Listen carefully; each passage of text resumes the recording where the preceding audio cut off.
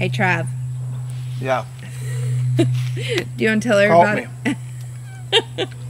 Do you want to tell everybody about that delicious fig jelly we've been making?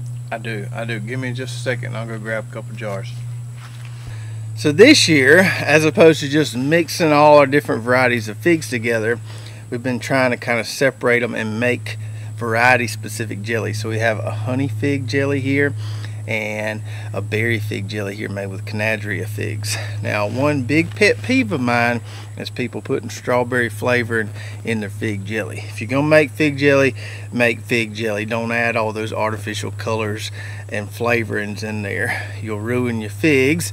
Fig jelly should taste like figs, not strawberries.